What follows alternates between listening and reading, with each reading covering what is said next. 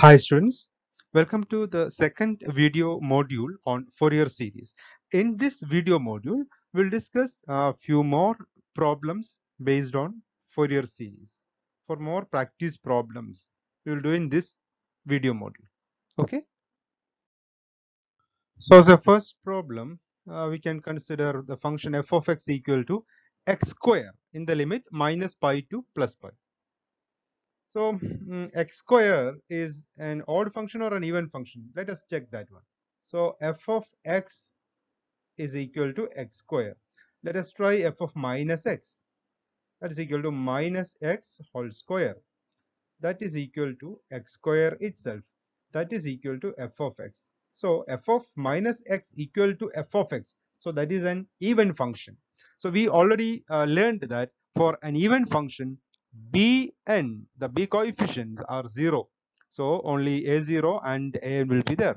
Now let us calculate a0 and an. So first a0, it is 1 by pi minus pi to plus pi function dx. Here the function is x square. Instead of writing minus pi to pi, we can change the limit to 0 to pi by adding 2 here.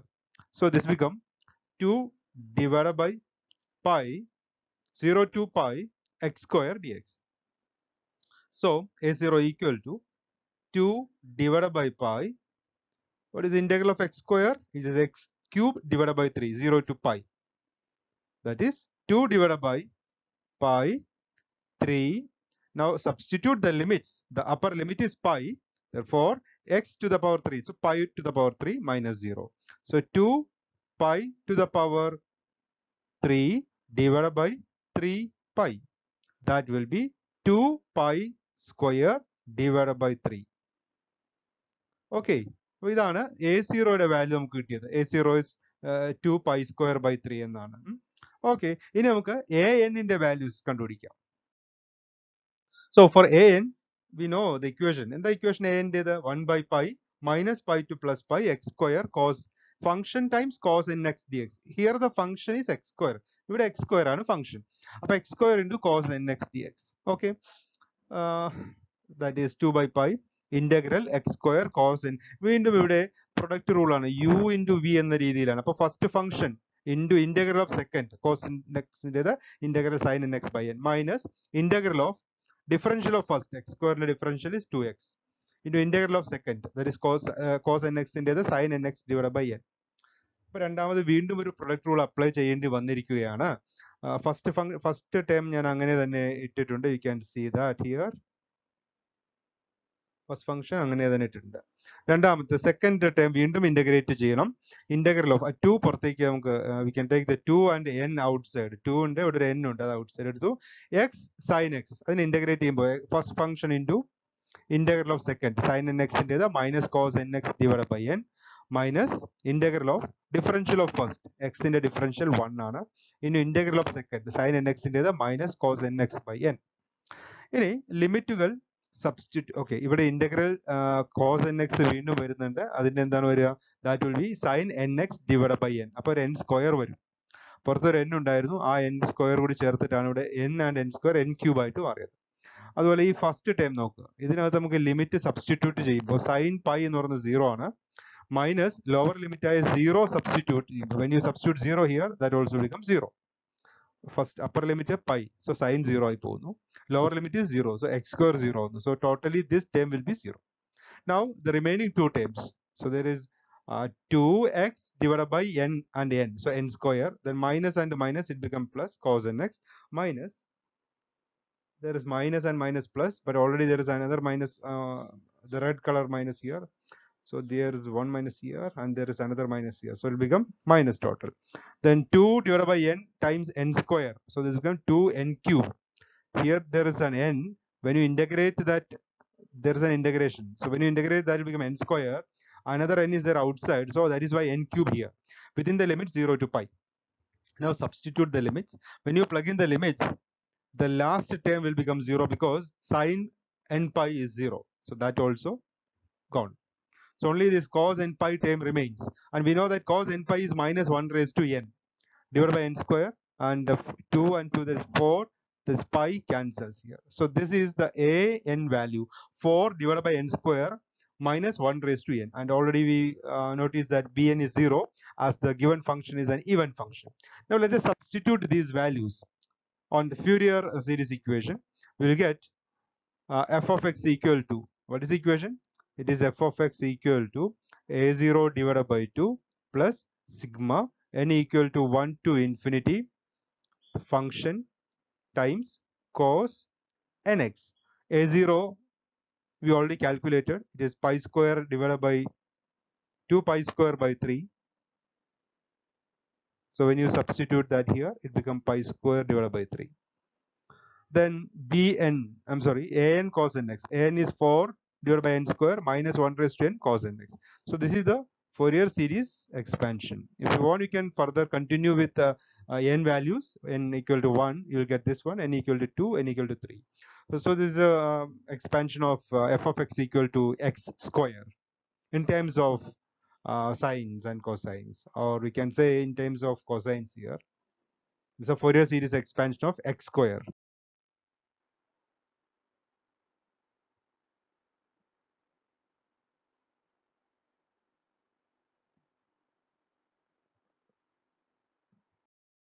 Now, let us evaluate another function, f of x equal to cos x, the Fourier expansion of cos x.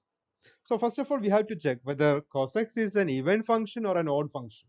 So cos x or odd function or even function check cheyanayittu x ine nammal negative substitute ചെയ്താൽ മതി. Cos of minus x is cos x itself. അപ്പോൾ f of minus x equal to f of x എന്ന് വരുന്നത് കൊണ്ട് ഇതൊരു even function ആണ്. So when you plug in minus x, minus value for cos of minus x, you'll get cos x itself. So therefore this is an even function.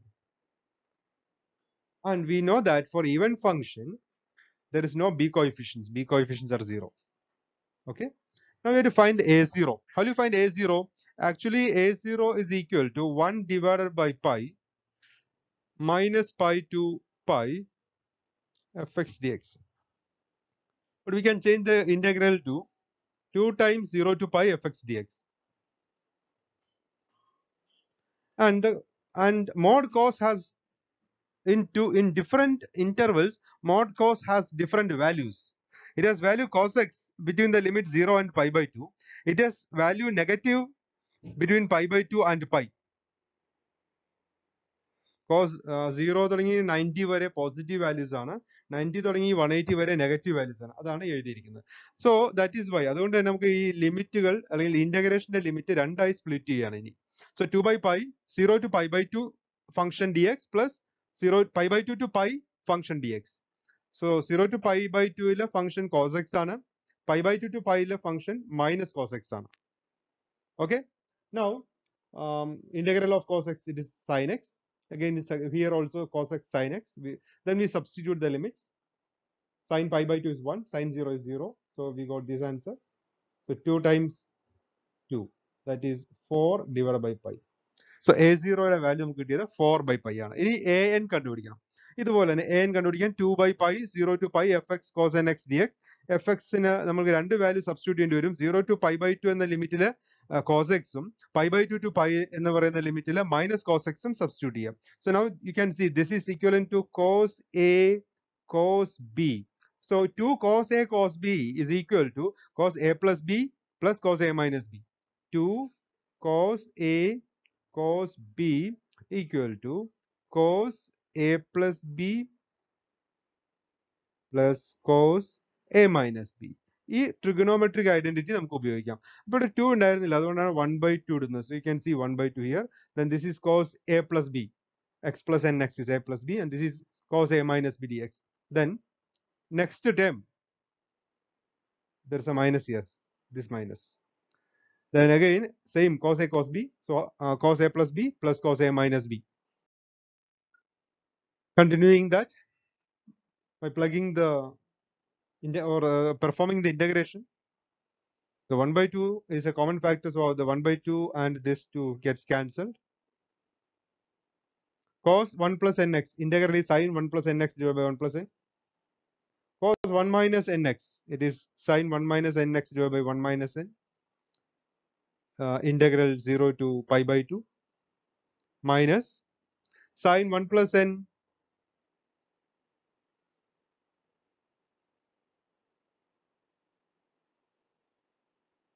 x divided by 1 plus n plus sine 1 minus n x divided by 1 minus n within the limits pi by 2 and pi. Now substitute the limits. First limit pi. So this is sine 1 plus n pi by 2 by 1 plus n. Then sine 1 minus n pi by 2 by 1 minus n. Oh, this is plus actually. Okay. Then minus lower limit.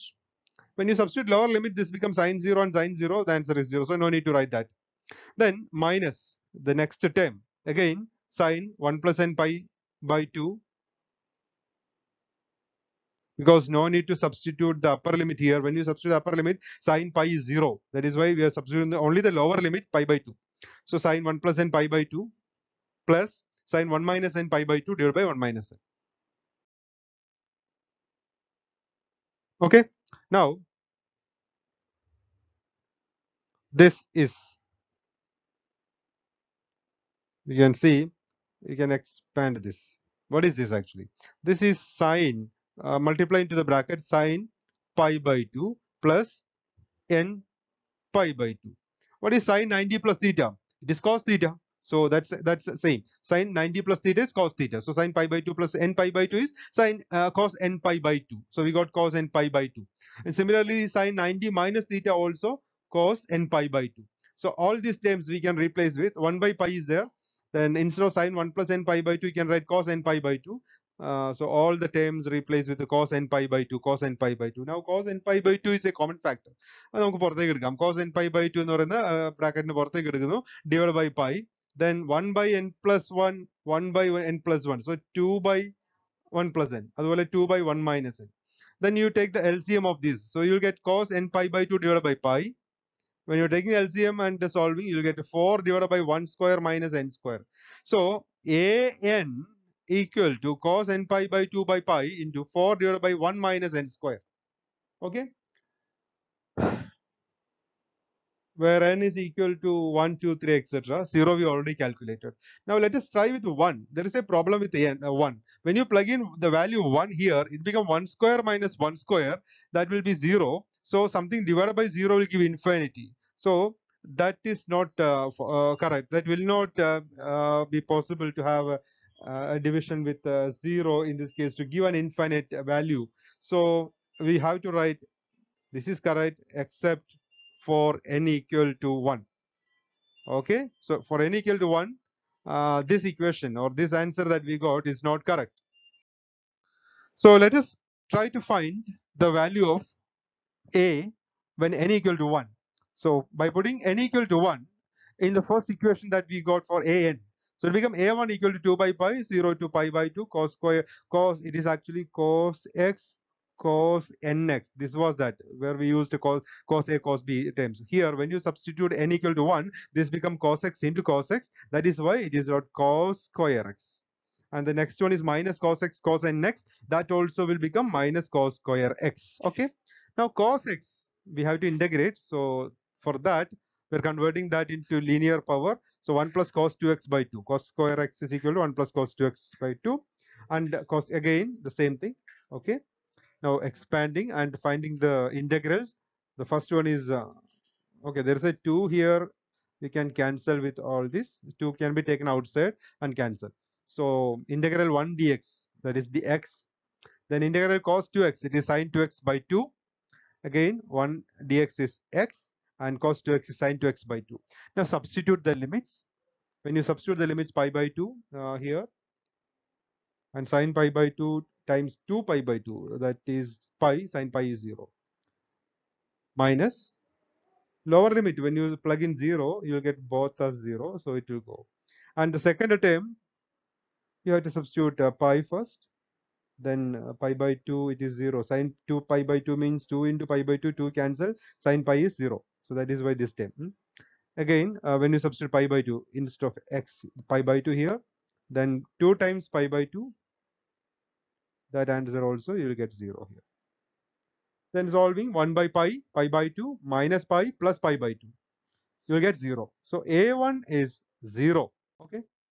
Now the Fourier series expansion f of x equal to a0 divided by 2 sigma n equal to 1 to infinity a n cos n x. This is, what is a0? It is 4 divided by pi. Divided by 2 is 2 by pi. Plus, the second term, I'm going to split this again, because for n equal to 1, we have another value. So that is why a1 cos x, the next is a2 cos 2x, a3 cos 3x, etc. So we separated this limit from n equal to 2. And this term a1, that is 0, so removed. Now what is remaining is f of x equal to 2 by pi sigma n equal to 2 to infinity. Substitute the value of an. What is an? 4 by pi cos n pi by 2 divided by 1 minus n square, and then this cos nx. So this is the Fourier series expansion of cos x. So here we did two examples of performing Fourier series or developing the Fourier series of two functions. You may find more problems of similar kind in mathematical physics by B.D. Gupta or by G.B. Afghan. So try to find questions and you may solve that. If you have any doubt how to solve any of those problems, you can send message to me. Okay, students, I hope these questions, the method to solve or method to expand the expressions in terms of Fourier series is clear. Okay, students, thank you. Bye.